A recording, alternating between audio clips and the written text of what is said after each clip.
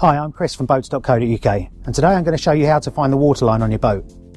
Clearly this boat's already been anti-fouled, but we're going to show you on this one anyway. First thing you need to do is get the boat in the water, fully loaded, tanks of fuel, so it's got a natural level in the water. Then you can take a pen and just mark around the waterline where the boat meets the water. Sometimes if you've got more time you can leave the boat in the water, you'll get a natural tide line on the boat left by the impurities. A good rule of thumb is when you mark the boat, you'd put a mark on every 2 meters or so, so you know where you are out of the water.